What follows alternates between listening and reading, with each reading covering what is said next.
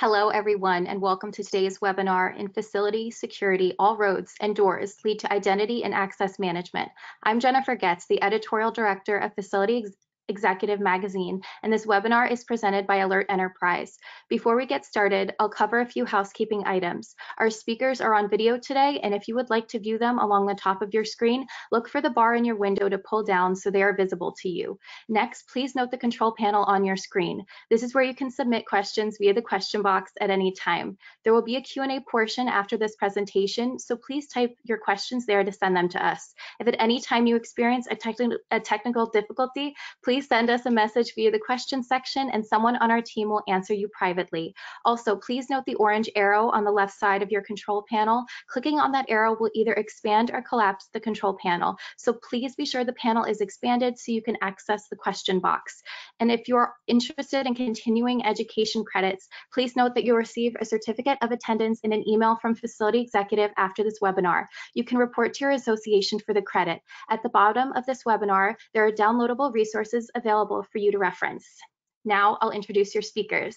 Jamshed Patel is the Vice President of Value Engineering for AlertEnterprise. He uses his expertise in machine learning and artificial intelligence to help customers and prospects gain new insights, predict outcomes, and automate human tasks leveraging AlertEnterprise's identity access management and security platform. Throughout his 25-year career, Jamshed has held executive leadership positions at the world's leading technology companies and high-growth startups, including Workday, Oracle, and DataVisor. Willem Bryan is the Senior Vice President, Marketing and Communications for AlertEnterprise. He is responsible for overseeing AlertEnterprise's global marketing and communication strategy, building brand awareness, and supporting pipeline growth and market expansion worldwide. Mr. Ryan joined AlertEnterprise in 2019 and brings more than 15 years of successful sales, product, and marketing experience in establishing a heightened presence of global brands in the physical security industry. Hello, gentlemen. Thank you for being here with us today. Thanks, Jim. Hi. Awesome. So today we're going to kick off today's webinar with our first poll question. So what's your return to office plan? We'd like you to select one of the following: full-time in-person, hybrid model, fully remote. You'll have about 30 seconds to respond. Excited to see what the results are here for this.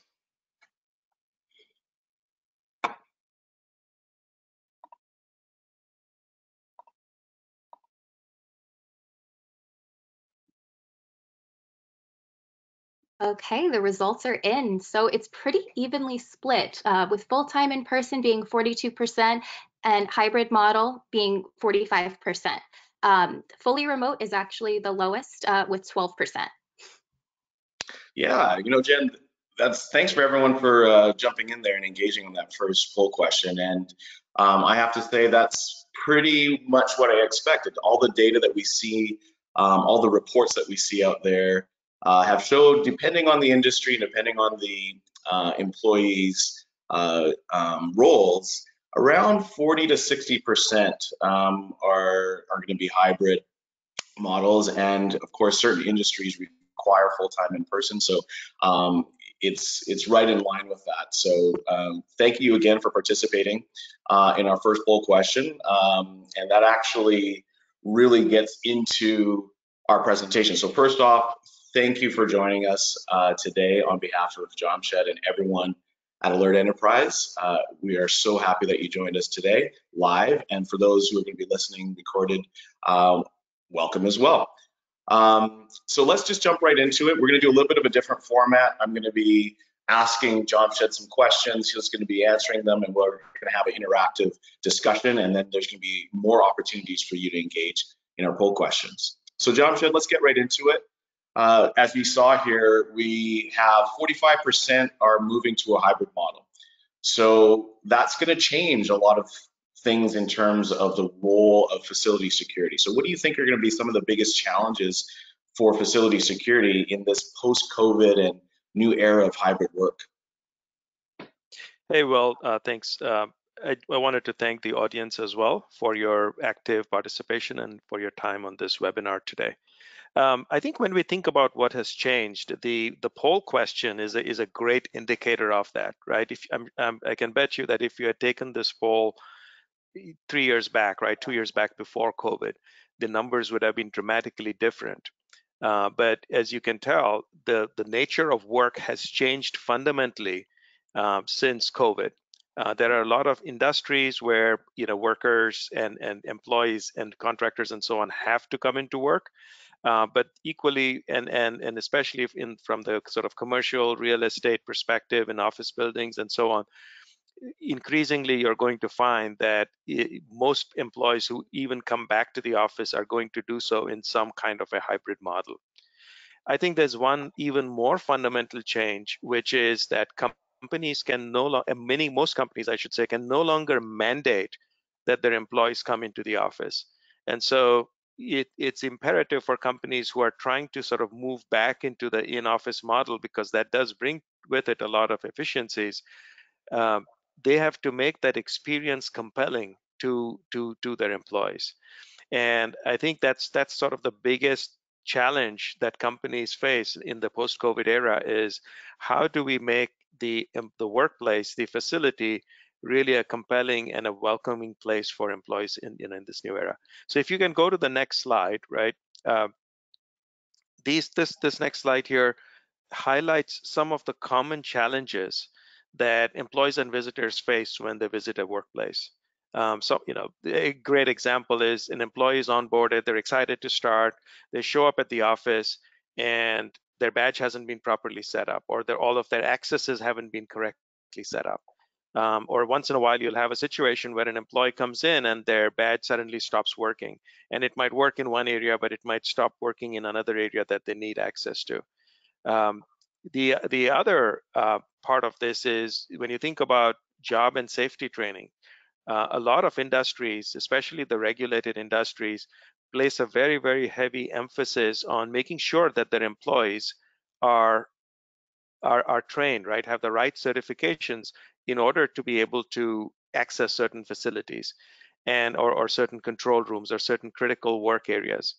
And ensuring that is of critical importance to maintaining the safety of the workplace. There's many accidents that have happened because employees or people are visiting areas, critical infrastructure areas, without the right levels of certification and training associated with that. The other aspect of that is the security aspect, right? I've spoken to folks that said they recently found a contractor who had left the company 6 years back.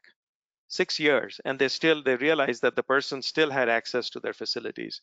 Most companies find that when people leave, whether it's an employee or whether they've terminated a contractor or however, that the person continues to have access for days, if not weeks, and sometimes months after they leave. And it's a lot easier for companies to just give everybody a lot of access versus making sure that they're operating in a zero trust environment where they're only giving access when it's needed and where it's needed. And so, this causes an increased risk of insider threats.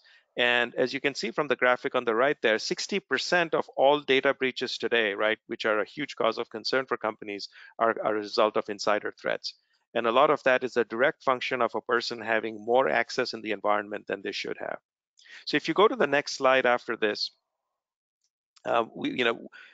when we talk about kind of why this experience can be poor in many cases, a big part of that reason is that the data in these systems is distributed, right? The data about a person, about an individual, about an identity is distributed across many different systems. You have the core employee information, it could be in an HR system. You have a separate system. Sometimes it's homegrown, sometimes it's like a software product that is used to manage contractors. You have physical access control systems that have their own identities. You have travel systems, procurement systems and so on that have other identities. You may have OT systems, operational systems that are used in many regulated industries and manufacturing organizations and so on that have their own. And that lack of coordination between all of these systems leads to that poor employee performance. If you can go to the next slide there, Will. And so, the big challenge for organizations in terms of being able to provide a good experience and a secure experience is bridging those gaps. Well, it's not just us that's saying it. The Cybersecurity Infrastructure Security Agency, CISA, this is the agency that is tasked with securing our most critical assets in our country, right? This agency has highlighted, they had a great report on the importance of cyber physical convergence. And they were one of the first to highlight the critical importance of combining and bridging the silos between cybersecurity and information security and physical security. And they highlight in the report how a lot of the issues that you see as security issues, gaps can be exploited by people who mean harm by taking advantage of these gaps. And so they have made a very strong recommendation that both sides of the house, right, whether you think about the CISO, whether you think about the chief security officer or the IT officer and so on, they all collaborate and have a solution that bridges all of those gaps. If you can go to the next slide, Will. So the other part of this equation here is the costs for not doing this. Increasingly, there are, especially for many of the industries, regulated industries for sure, but even non-regulated industries like finance have very critical compliance requirements that are expected. So as an example, in the financial services industry, you have training that's required, PCI training that's required. And you want to make sure that an employee has had that or that training is current before they are given access to their clients' personal information. Similarly, for HIPAA laws are very, very focused in the healthcare space on maintaining patient privacy and patient security.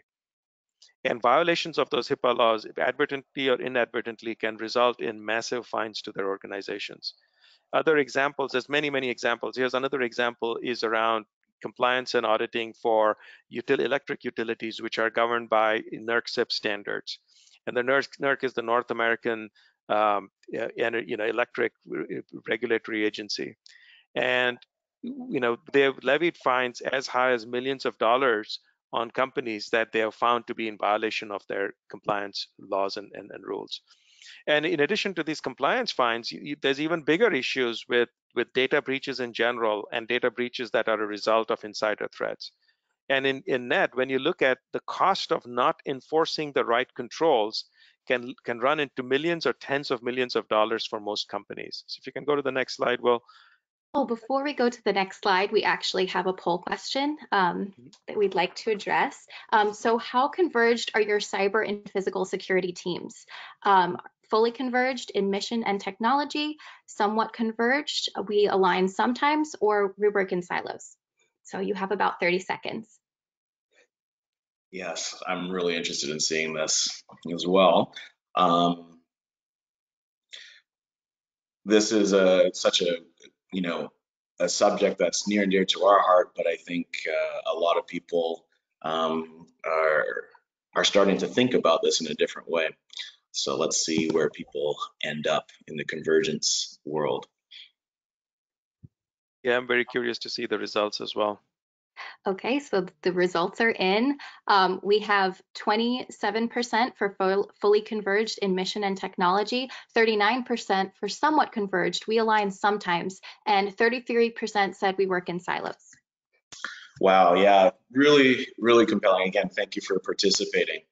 So I'll make a quick comment and Jamshed, maybe you want to jump in as well. So I think from my experience talking with customers, prospects, they've all agreed that this is something we need to address. So I think most people, you'll rarely find anyone that says no, cyber and physical security should never be together. It happens, but I think the vast majority of people believe that, yeah, we need to figure out how we converge and at least unify our mission for security within an organization.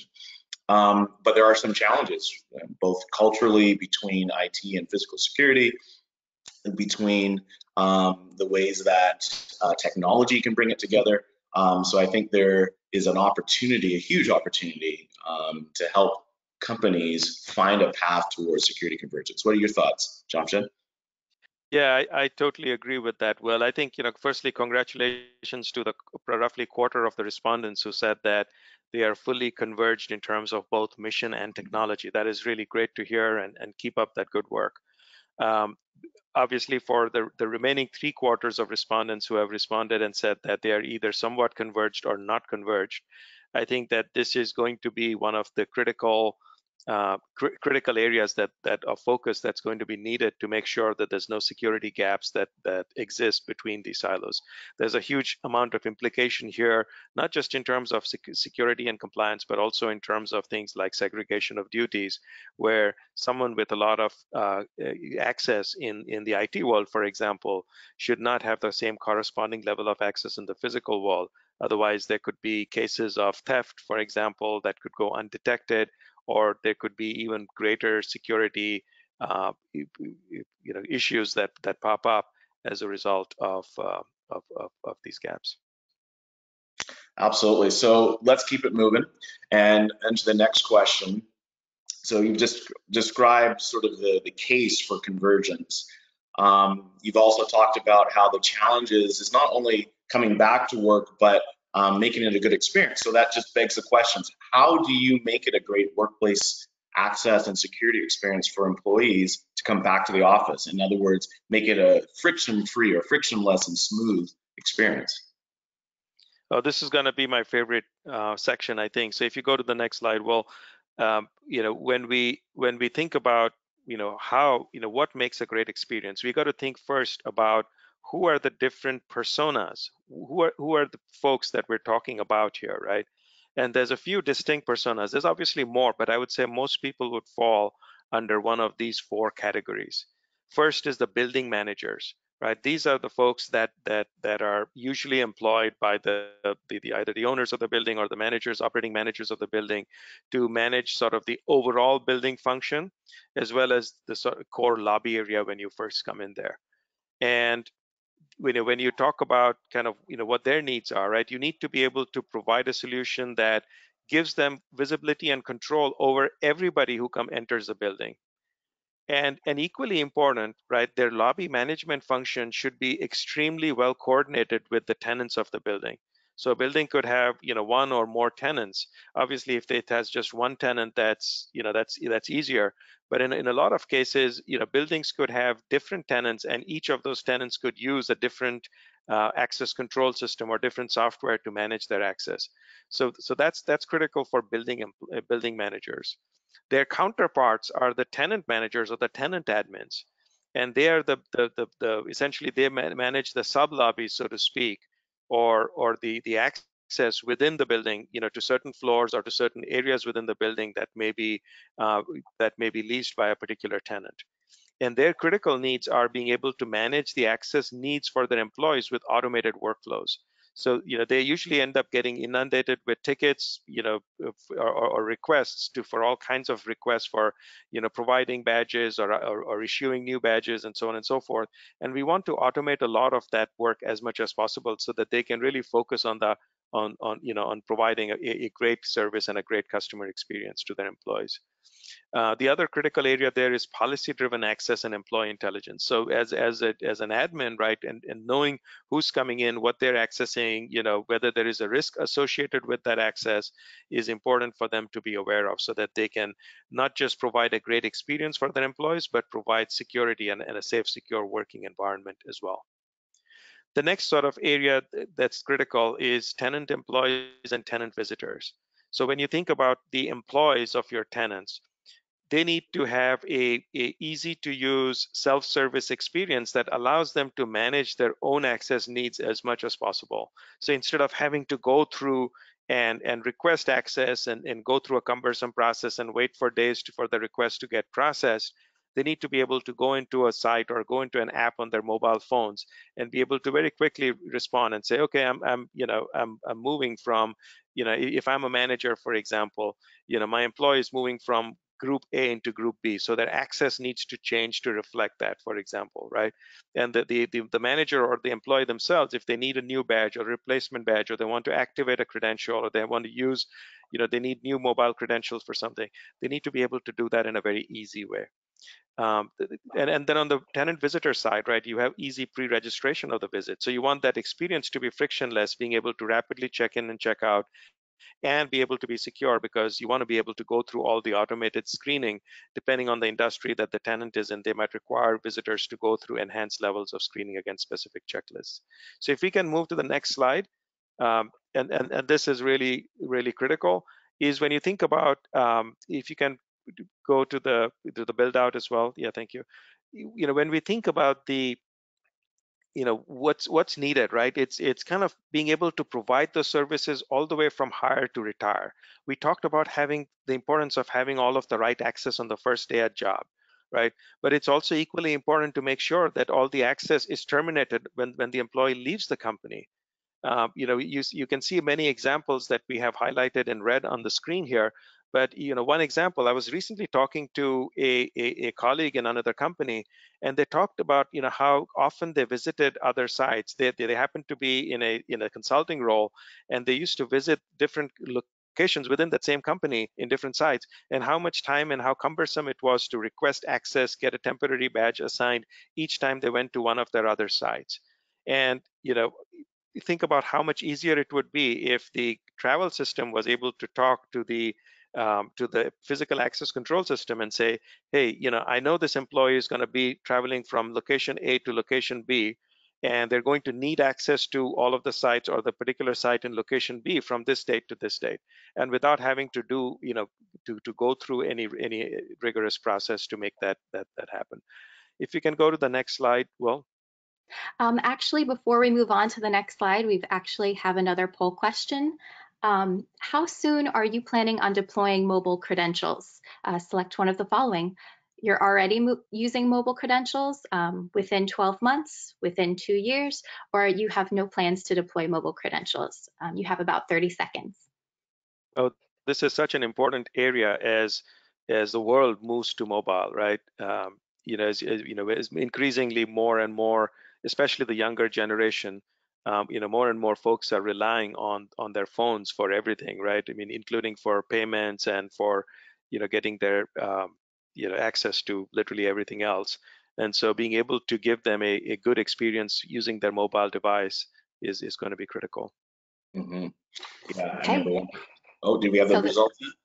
yes, we do. So actually, the most is 40%, and it's for no plans to deploy mobile credentials, followed by they're already using mobile credentials with 37%. And there's within 2 years is 13%, and within 12 months is 10%. Yeah, it's really curious. I wonder what the barriers are, and I look forward to maybe some questions in the chat as we get to Q&A. You know, what are some of the barriers that are holding you back from mobile credentials right now? Supply chain, is it pricing, technology, integration? Those would be really interesting things to discuss and hear about that.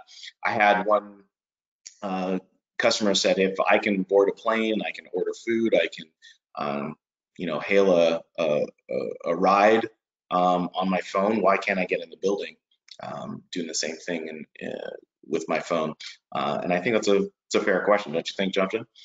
Yeah, I'm actually kind of surprised to see that there's 40% are responding that they have no plans to deploy mobile credentials. And I think that, you know, even when you think about the security aspects of that, right, a physical badge is easier to steal. And it's not, you know, always that people will check and make sure that the photos match the badge and so on. Whereas if you have a mobile credential, you can enforce a higher level of security with a, you know, biometric, you know, like a fingerprint scan or a facial recognition scan and so on, and tie that in with the actual credential so that you can ensure that you know, no one else is using your badge or your credential.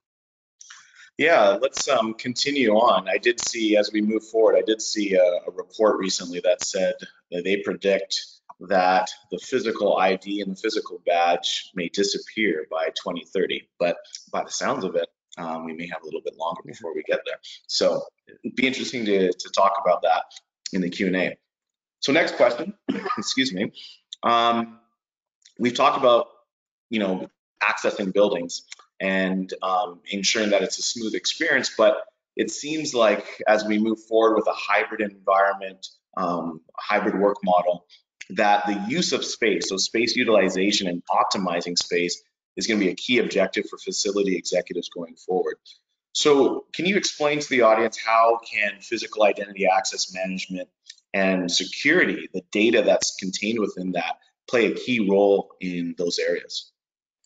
This is especially important in the post-COVID world because, as we discussed earlier, there is a large percentage of employees now and building tenants and their employees and contractors and so on who have moved from a full-time role into more of a hybrid role.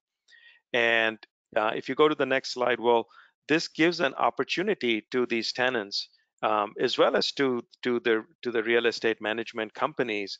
This gives opportunities to better utilize their real estate footprint, potentially sublease areas that that they don't need, and consolidate their real estate footprint. It's got a lot of advantages to it, and I'll give you some examples. People might think about it as, oh, this is better from a cost perspective, right? If I'm a company that's reducing my real estate footprint, let's say that some of my employees work on Mondays and Wednesdays and other ones work on Tuesdays and Thursdays and Fridays, and if I can use this information, this intelligence, to be able to consolidate my real estate footprint, well, I can save money. Yes, that's important. But equally important, a lot of companies now are focusing on environmental and sustainability goals. And as we look to, as large companies, large energy companies, for example, are making commitments to be net zero in terms of their environmental footprint and emissions footprint. As we look to kind of how they're achieving this, in a large part by reducing their environmental footprint and also by increasing their carbon offsets and so on, right? And so when you think about, this is true especially in Europe and other countries, but also increasingly true in the US, is how do you consolidate your footprint both to save cost as well as making it possible for your company overall to accelerate and meet its ESG goals. You can see here as an example, right? One of the areas that is critical is to be able to have a very visual and key understanding of all of the offices that your company employs, and being able to project and say, okay, today we are here, right? In 3 months or in 6 months, we're going to be at higher capacity utilization, lower capacity utilization, and be able to optimize your real estate footprint based on that information. Yeah, I know there was one of our customers, a large financial company in New York City. They were able to leverage this physical security data based on access to help their real estate team not only save costs, but also find opportunities for revenue based on leased spaces. So they were seeing where they could move employees, move certain tenants, as well, and then bring in new opportunities for leasing, all based on physical security data. So I think that's a huge opportunity where security becomes a business enabler, not just for safety and security. Agreed. Well, so if you want to go to the next, oh, that's another question. Yeah, so let's move to sort of the keys that can help this audience build out this new approach. So what are some of the key technology pillars and the approaches that our listeners can use to build their hybrid work building access playbook around? That's a great question. Well, if you can go to the next slide here. So, as we think about, providing a great employee experience in the building space, we talked about how we have to cater to all of the different personas, and it's very important for the console, right? So essentially the management system that the building manager uses to be able to talk to all of the different tenant systems as well out there. So I'll give you a simple example. I happen to be in London today visiting some customers here, and I was visiting one of our biggest software partners. It's a major, one of the top 3 or 4 software companies in the world. And they used to have about 12 or 15 offices scattered around London. And recently they consolidated that into a single location in a very ritzy, high-end, site in central London. And I was actually visiting it just today, so this is very timely. And I was trying to check in as a visitor, and I had to spend some time waiting in line and getting checked in the lobby. and then they issued me a temporary badge. Well, I had to go through the turnstiles, go to the elevator, go up to the 20th floor, and I get off the floor, and there's the lobby for the partner that I'm talking about had no idea, who I was, and that I'd already checked in. So I had to go through that entire whole process all over again in their lobby. And what was even more surprising for me was even the employees of their companies that were coming in with us, they had to go through the same check-in process at the front lobby. So you can imagine what an inconvenience this is, right? And how poorly it impacts the employee experience. I mean, the building was amazing. I mean, it was an awesome building, but that check-in process was so tedious that it takes away from that good experience. In addition, it's of course expensive, right? Because the front lobby has to go through the whole sign-in process, and then you got to repeat that whole process all over again when you get to the tenant lobby. And so I think that from a real estate building management function, right, we have I'll give you an example at Hudson Yards in New York, right? We have we provide the security for the building, but we also provide the security for a lot of the anchor tenants there, like Meta, Facebook, and others, BlackRock and so on, who are in that building. And we have the ability to kind of be able to be coordinated between the tenant portals, employees being able to request that access, being able to pre-register visitors, and that information flowing through in a building console and so on is so important to a great employee experience, both for employees but also for visitors, right? Because you want to be able to avoid having to do double work. If you go to the next slide there, right? How do you achieve, right? The question becomes, how do you achieve this? And then what do you do with all of the information that you gather? Well, one of the things that we at AlertEnterprise do is we gather information because of our highly connected solution. We are able to gather information from IT systems, from physical locations, from OT systems. We're able to determine behavior patterns based on access patterns for employees. And based on all of this, we can create a very detailed and unified risk profile for each employee that allows us to mitigate the risk of insider threats. If you go to the next slide there, and we talk about kind of other areas of access control. Sort of when you think about kind of the future of access control, right? It's in the area of policy-based control. So companies which have far-flung sites, right? They may have a site, a central headquarters office. They may have a site that's located in far-flung remote offices. The biggest risk that they face is that they are not able to enforce their corporate standards uniformly across all of these different locations. And what we need is a strong, what we provide is a strong policy-based access control that allows you to say, okay, contractors, as an example, should not be able to access a certain site or secure areas or locations within, outside of their badging hours. But that requires that coordination with your time and attendance system to pull their work hours and their work schedules.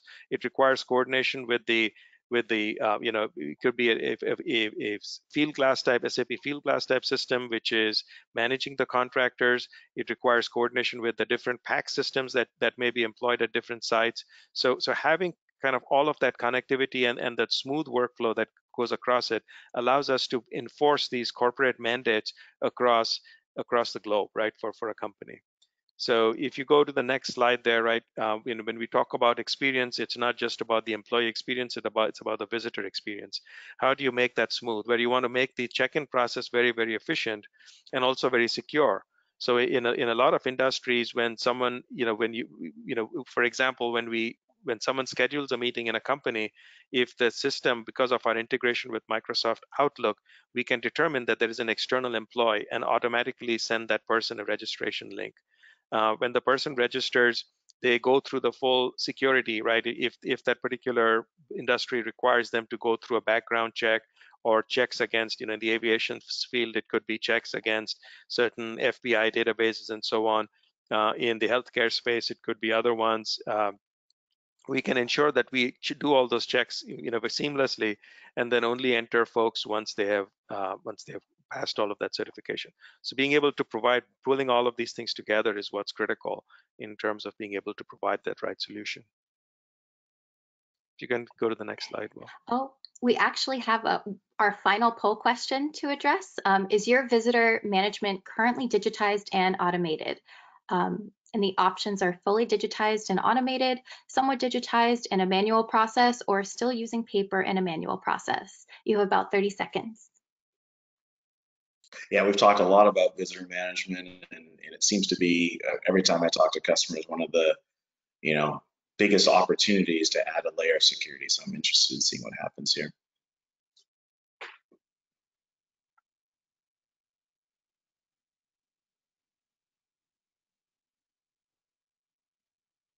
Okay, the results are in. So the majority said somewhat digitized and a manual process with 48%. In second, it was still using paper and a manual process at 42%, so pretty close. And then there was only 10% that said fully digitized and automated. Yeah, I think that's bang on. I mean, Jamshed, you just had that experience, quite relevant with one of the largest software companies in the world, and still there was a little bit of a manual repeat process that wasn't as smooth and frictionless as it could be. So this kind of stays in line with your experience this week. Any Yeah, comments? absolutely. Absolutely, and it's the visitor part of the experience is so critical, right? It's important from efficiency, it's important from an experience perspective, it's important for the company brand, it's important for the building brand, and most importantly, it's important for security, right? You want to be able to vet whoever is visiting the organization. If you need facial recognition, a lot of industries will require you to upload your state issued or nationally issued identification so that they can run the right background check. So having a fully automated and digitized process is critically important in this space. Yeah, huge opportunity. So Jamshed, let's land the plane and bring this all together. So as you have described and talked about the approach of converging physical cyber security together, integrating access across all of these different currently silos, here's a time for a little bit of a shameless plug, but how does AlertEnterprise bring this all together to provide a compelling solution for our audience and their tenants and their employees? Thank you, Will. And if you could go to the next slide, right? I think when you think about how do you bring all of this together, the goal should be to provide that 360-degree security solution across IT, across physical systems, and across OT systems. If you look at this picture here, this is how we at AlertEnterprise solve the problem. So the systems on the left are the source systems, the authoritative systems. We connect to all of the standard or well-known HR systems, like SAP SuccessFactors, like Workday, like Oracle, and others. We also connect to contracting systems like SAP Fieldglass.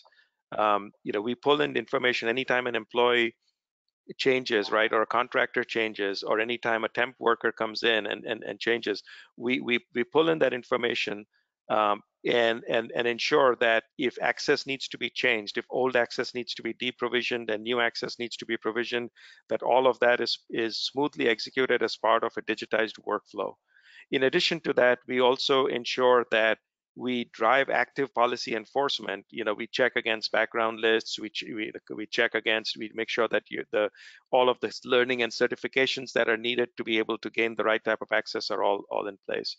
The other part is that we provide a self-service portal, and by doing that, we're able to automate a lot of requests and also improve the employee experience by enabling much faster response than have them having to call up an internal company help desk, the company help desk creating a ticket, that ticket flowing to the security organization, the person in the security or the badging office going through and work, trying to figure out all the right approvals and then making sure that the badge gets printed. And that process can be very tedious and very expensive for companies, and we're able to automate all of that. And then, we also talked about visitors, right? So, being able to manage within an integrated, unified environment, the visitor system. So being able to plug into any of the, specific visitor systems. And then an equally important component is the physical access control systems. A single building may have tenants who are using different access control systems. So you want to be able to talk to all of those. a single company may, either through acquisition or through evolution, have multiple access control systems for different sites, and sometimes multiple access controls within a site as well. And so being able to seamlessly connect to all of those and be able to manage that process in a unified way is critically important. um, and so when we achieve that for our customers, what is the net result, right? So if you go to the next slide, right, these are some of the typical customer results that we are able to achieve. Typically, our customers will report that they're able to automate 75% of all of their access tickets and all of their access areas of activity through our workflow driven system. We've had customers report that they've seen, especially in environments where there's a lot of movement of employees and so on, they've seen, significant productivity gains by employees. And then typically, for a customer with say 30,000 employees, we as we look at an average across our customer base, right, we see over $15 million in savings, both in terms of direct costs, but also in terms of indirect costs, right? Like being able to retire some very manual and cumbersome processes and being able to replace it with a very smooth and integrated workflow over there. There's companies that have reported even more benefit by being able to tie in the information from their time and attendance systems with the information from their badging systems and identify, for example, one of our big customers in the mining space has actually presented in multiple forums how our system has helped them save $90 million in the US alone on their contingent worker spend, because they were able to identify discrepancies between the times that the folks actually worked versus the time that the company was billed. So it's a huge advantage to be able to bring all of this together, and we're very, very happy and grateful to be able to help our customers achieve these results. Yeah, thanks, Jamshed. And what I love about seeing these kind of results is that for security, it really puts an amazing focus on security being a business enabler, driving business outcomes beyond just safety and security, but now helping to digitally transform and move the business in a positive way, using security as that platform. I think is a huge opportunity for professionals in the industry. And I've been in this industry almost 20 years, and to be able to see this kind of evolution as we move to a more digitized, connected world represents a great opportunity for our prospects and our customers. So appreciate that. I wanted to just wrap up, say thank you, of course, but I didn't tell you I was going to ask you this, but I'm going to ask it anyway. What would you just recommend as a next step for our audience as they think about this? I think it's a compelling approach and a new opportunity, but perhaps unfamiliar to many. So, what would you recommend as a next step for our audience as they hear this, to take that journey to, security convergence and an identity-led security approach? It's a great question, Will. I think that, as we think about from an employee, experience perspective, right, sort of changing the mindset. So as we think in the post-COVID world, right, before COVID, the primary driver of this was around providing security. I think as we think about the post-COVID world, we also want to pay a lot of attention to the employee and the visitor experience of everybody who comes into the building, whether they're managing the building, whether they are whether they are coming into the building to do work, whether they're coming into the building to visit someone, and so on and so forth. And so, I would really encourage folks to kind of think about, from a digital transformation perspective, or, sort of a, how do you, from an employee experience perspective, really reevaluating constantly, right? I think all of us should be doing this all the time, but I would really encourage the audience here to sort of really honestly reevaluate their current approach and see if there's opportunities for improvement.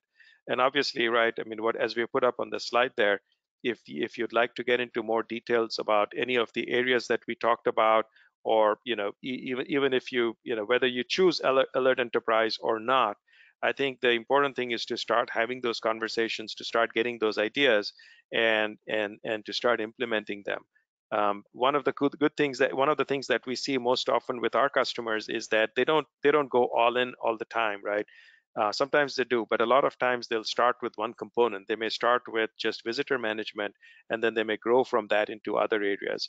Or they may start with, employee management or contractor management, and they may start in a particular geographic area and then grow. And certainly our solution is able to be modular enough that they can deploy any component and then grow to scale and meet the needs of our customers' businesses. So I would encourage you to not do nothing, right? I would encourage you to look at it and evaluate both your internal processes as well as an evaluation of who can help you achieve the results that you're looking for. Amazing stuff. Thanks, Jamshed.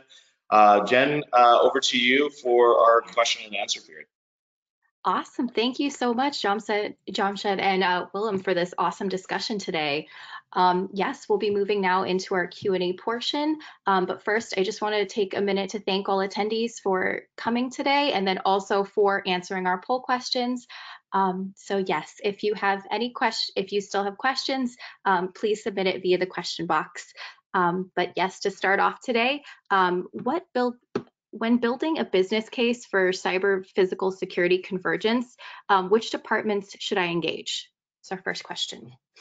Oh, that is a great question. I think what we find in our customer scenarios is that in order to achieve convergence, at a minimum, right, the physical security team, the chief security officer team, has to communicate with the IT teams, right? So it's typically the chief information security officers and so on.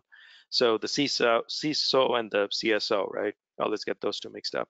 But at a minimum, those two need to be tightly aligned. But also increasingly, in fact, I would say more often than not, we are seeing the involvement of other teams like the HR team, or the contingent worker management team, or the visitor part of the security staff and so on.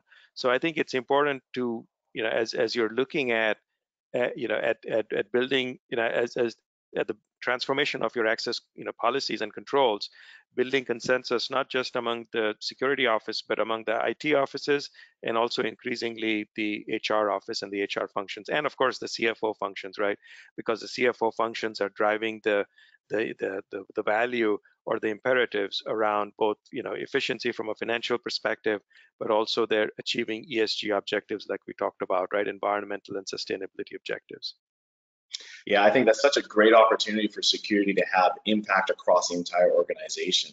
And by collaborating and bringing those other functions in, it becomes truly a business alignment across the organization to help move the business forward, not only from a safety and security perspective, but as we've already shown and demonstrated, from a true value, real value for the business. So it's exciting. Awesome. Yes, very exciting. Okay, we do have another question here.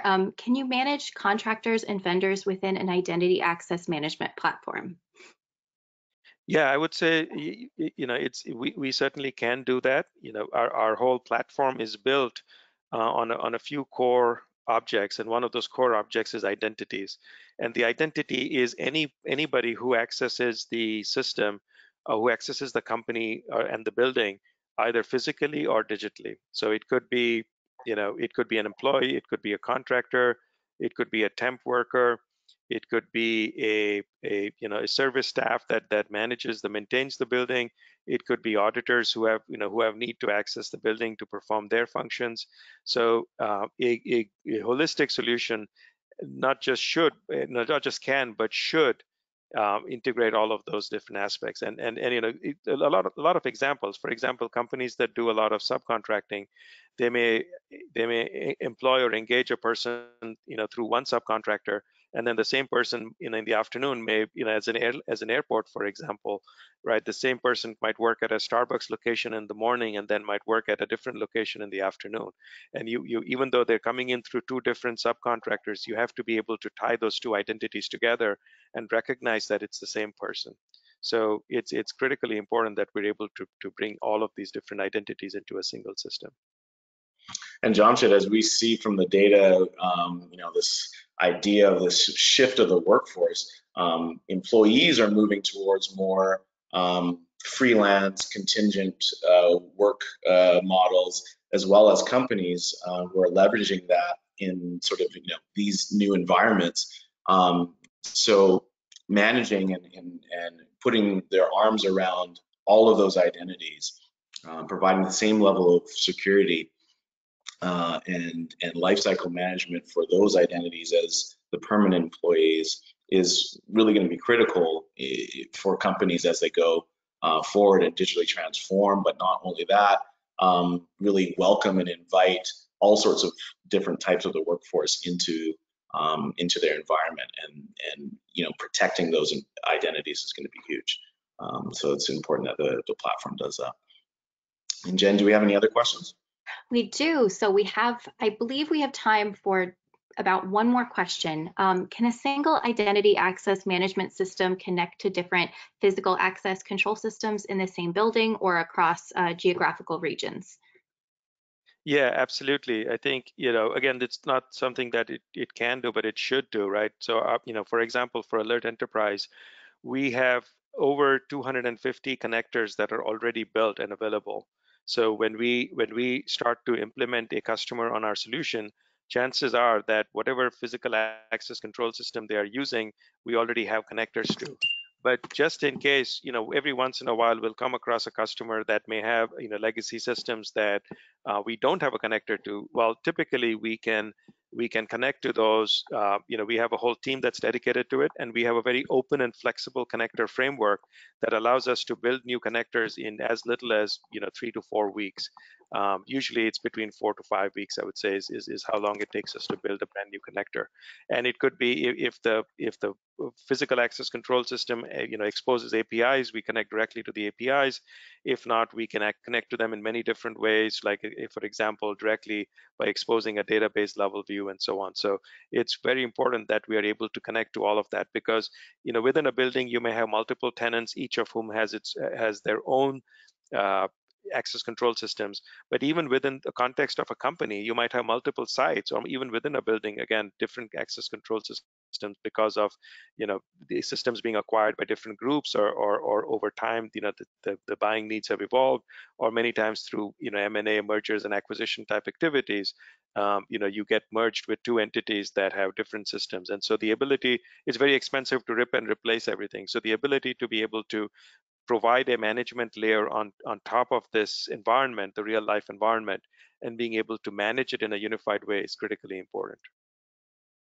Yeah, I think leveraging current systems as we go into certain headwinds economically, potentially being able to leverage and get ROI from your existing technology stack is a huge value proposition. Great. Well, I think we should also point out that there's some material available for downloads, right, on the handouts on the site. Yeah, that's right. We have a number of really helpful documents that you can view there that help you get a little bit of a more detailed, a little bit deeper dive on consolidating packs, visitor management, certain capabilities around real estate services that we talked about today, and then some technical data sheets on the products that were covered today. So please take the time to download that, and then you can contact us at the information on the screen, info@alertenterprise.com, and of course come visit us at alertenterprise.com.